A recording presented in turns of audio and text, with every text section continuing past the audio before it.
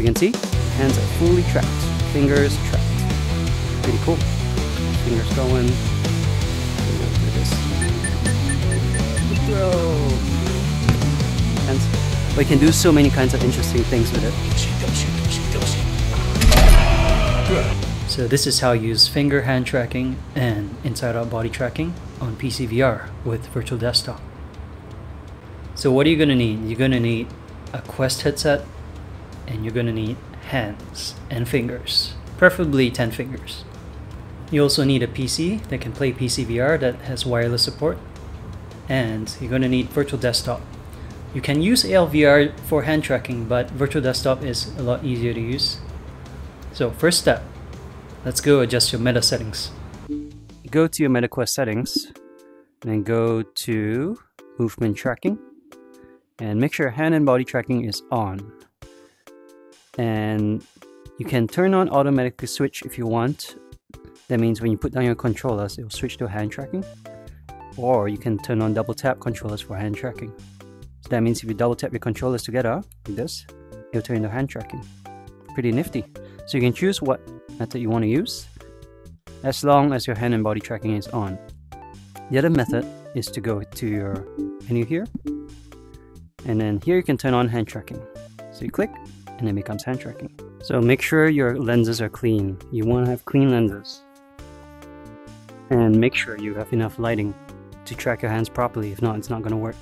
So clean your lenses and have good lighting.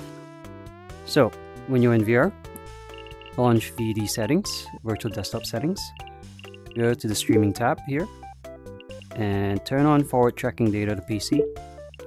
Press yes.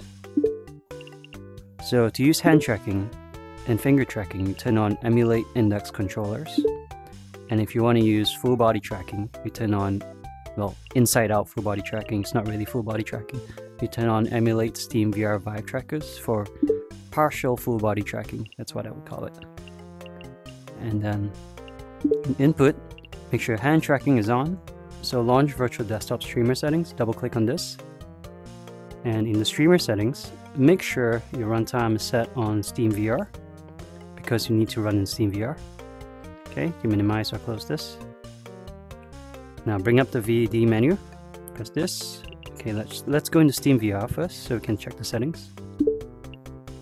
So right click on SteamVR and then launch settings. And then in SteamVR settings, go to Startup Shutdown and Manage Add-ons. Make sure the only thing running is Virtual Desktop Streamer, so close off everything else off. Only this one is running on. And restart SteamVR. Right, so when you're in SteamVR, you notice your controllers are Valve index controllers. So that means it's correct. If there are any other controllers like Quest controllers, then it's wrong. It has to be Valve index controllers. That's the way hand tracking works in Virtual Desktop. So you notice I turned on full body tracking. You can see my legs have trackers too. It's not going to track your legs. It's IOBT, which is like inside out body tracking. So it estimates where your legs are. So you see when I move my legs, it's not really moving completely. So it just estimates where your legs are. But upper body is fully tracked. So elbows tracked. It's just that below your waist, it's estimated tracking. Okay, so let's go to SteamVR Home. That's where you can test everything. Let's launch SteamVR Home. So activate hand tracking. For me, I use the double tap feature. So I'm going to double tap my controllers like this. And put them down. And now we have hand tracking. So you can see, my hands are fully tracked. Fingers tracked. Pretty cool. You can even splay your fingers, look. Nice, right? Good feature. Play a bit more on my fingers. Very pretty accurate if you ask me. Hand tracking stuff. Almost feels like natural hand tracking. And the latency is not terrible. It's okay. It's usable for sure. Look, you can do this. Oops. So if you're using Quest, you might accidentally turn on the menu by mistake. if you tap your two fingers together like this, that brings up the menu, and the left hand brings up this menu. So to use the index trigger in hand tracking, push your finger like this, like you normally hold a controller, and then squeeze your trigger finger like this. Let's pick index trigger. So let's say I click here, so I can click like this, get index trigger. Then I can also scroll up and down like this. And to use your grip button, you squeeze the bottom three like you normally would on a controller. Bottom three triggers like this. So that's the grip trigger. So that's going to grab this item. Grip trigger. Oop, almost dropped you there. So grip trigger, bottom three. And index trigger to select items like this. Grip trigger, index trigger. Same for left hand. So grip trigger. Okay, so we're in VRChat now. So first things first, let's calibrate our full body tracking. So press the menu button, this one, and then go to calibrate FBT. So you see there are balls here. That's where your hands and your trackers are. You see the ones on the legs? And move around, you see the leg ones? Yeah. So you want to put your body where the lines are matching, and then press the index trigger to calibrate. There we go. So like I said, this is not real full body tracking, it's just an estimation. So if I bend my legs like this, it will follow an estimation of where my legs are. So if I sit down or like this, you see it's not accurate, but it estimates where my legs are. So now I can tell that I'm sitting down, which is interesting. Once again, if you lift your legs up, it's not going to do anything. It's an estimation of where your legs are.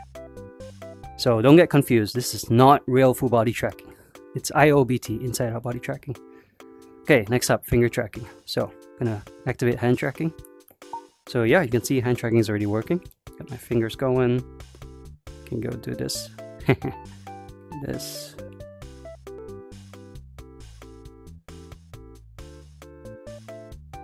And the latency is okay.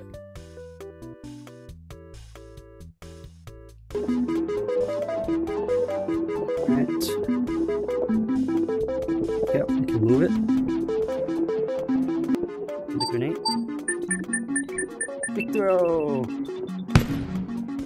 Pretty cool. Another one, big throw! Whoop! Alright, let's try me. To where? Here? Squeezing. Oh, I see.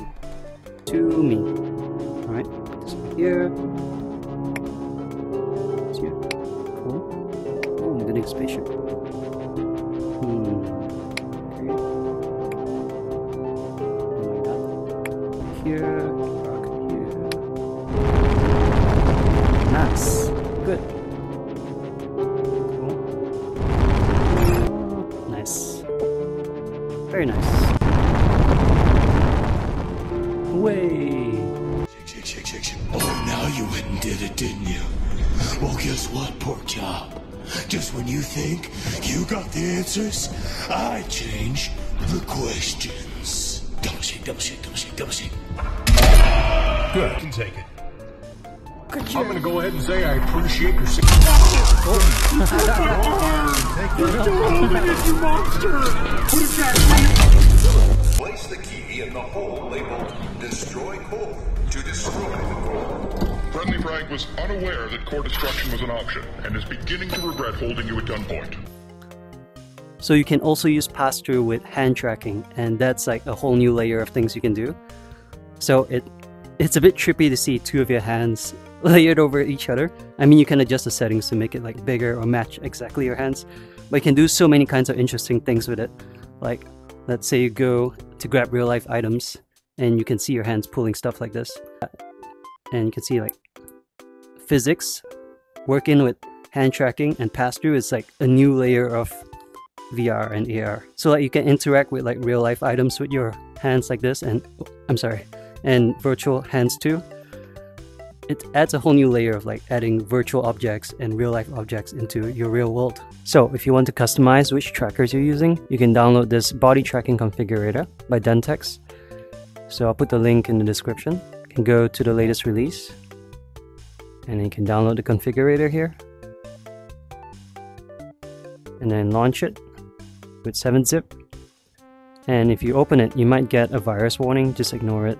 It's fake, false. Just press run anyway. And here you can choose which configurator you want to activate. So let's say you want a hip join, you can turn it on, a neck join. So you have so many options here. You want a left foot ankle join, you can turn that on. Or if you just want upper body with hip, just press here, presets, upper body only, elbows only. Or you can reset everything to default. You can also move it further or closer if you like. All customizable here. I'm going to put it on default for me right now, and then make sure you press apply and press OK. Also, make sure SteamVR is not running while you're doing this. Close everything before you do this. Okay.